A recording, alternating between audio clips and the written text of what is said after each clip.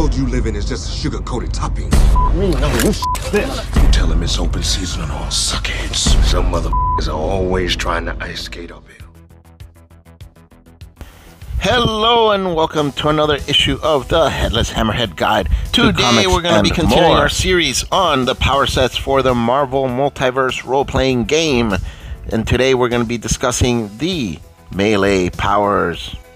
So if you're not familiar, melee weapons are those used in hand-to-hand combat.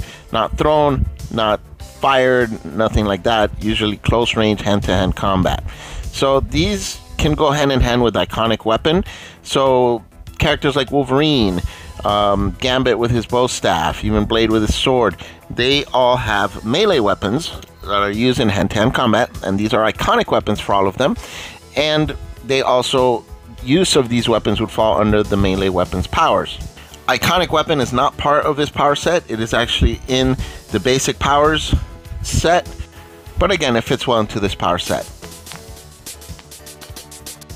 So upon selecting a weapon that is a melee weapon, you have to select whether it's going to be blunt or sharp, because blunt have a special effect where it stuns a target for 1 round if you get a fantastic roll, and sharp will cause them to bleed. Sugar-coated topping.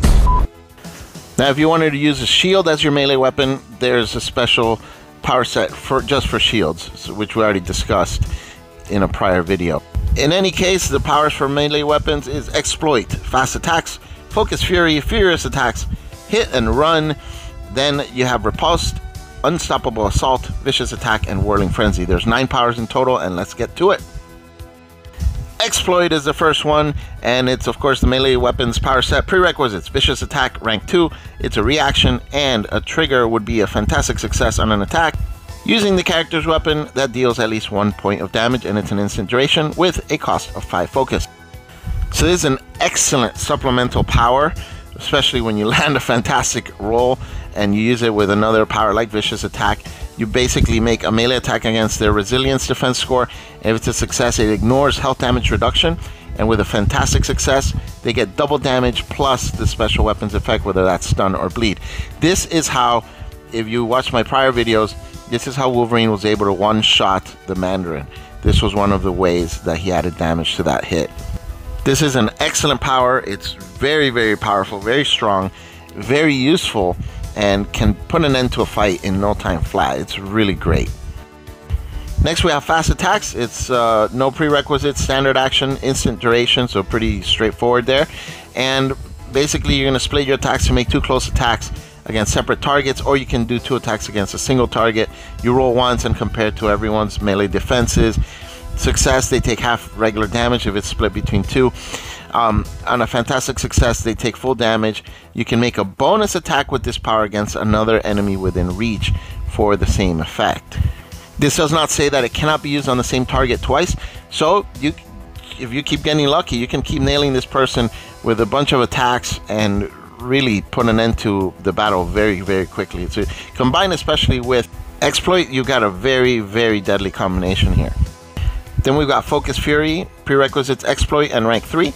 Action is standard, duration is instant, cost is 5 or more focus. So basically, you're going to make an attack with an edge, which is great, and you add +1 to the melee damage for every 2 points of focus you spend, so you can spend up to your maximum limit according to the book. On a success, they take the total damage. On a fantastic success, they take double damage, and they suffer the weapon's special effect. This is a good way to add a little extra damage, but again, it's just to the damage, not to the damage multiplier. So, especially with the limitation of how much focus you can use on any given move, then this could end up being a waste of a power if you have something better lined up. Now, before you take this power, listen to what I have to say about Furious coming up next. Furious attacks, prerequisites, Whirling Frenzy, rank 3, standard action, instant duration, cost is 10 or more focus. And this, you split your attack, again, you make 2 close attacks against separate targets, and you make a single melee check for that. You compare it to their melee defenses, you add +1 for every 2 points of focus you spend, similar to the one we just discussed. On a success, they take half total damage. On a fantastic success, they take full damage and suffer the weapon's special effect. The only difference between this and Focus Fury is that this allows you to attack multiple targets. Focus Fury only allows a single target. This and Focus Fury have very similar prerequisites, so I would avoid Focus Fury and just go with this one. It's a better power. It does the same thing but has more range because you can target multiple targets. Hit and run, very simple, no prerequisites, standard action, instant duration. Two extremely great things with this power. One, it gives you an edge on your attack, and second, if it's a success, you can make an additional movement up to half your run speed for free. So you get free movement and an edge on your attack. On a fantastic success, they take double damage and suffer the weapon's special effect. Riposte, you have no prerequisite. Reaction as the type of action.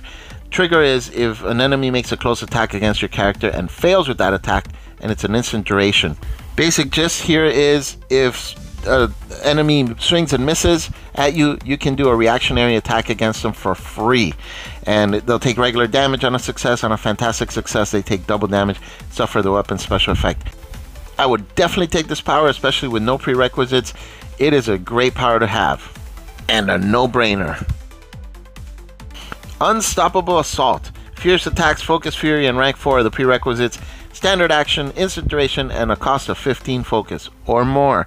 Now, you make a melee check against your enemy melee defense of all the enemies within your reach, and your attack succeeds against any enemy. They take half regular damage. On a fantastic success, they take full regular damage instead and suffer the weapon's special effect.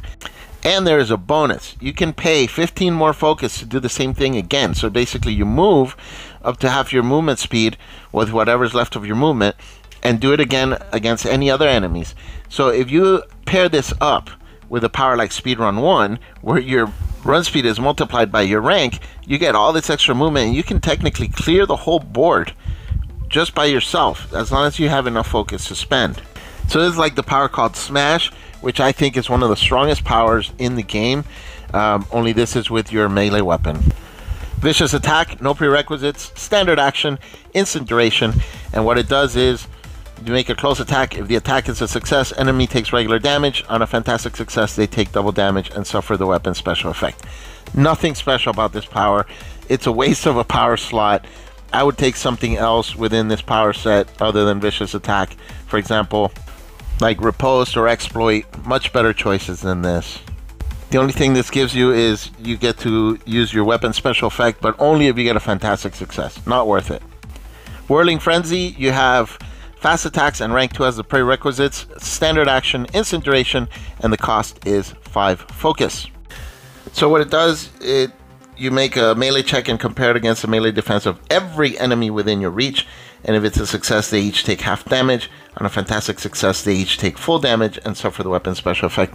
This is great. It kind of takes it a step above fast attacks in that you can attack every enemy, not just 2, but fast attacks also has the bonus attack on a fantastic roll. So they are 2 different powers, very similar, but they each have something different that makes them unique, and I would say both of them are worth it.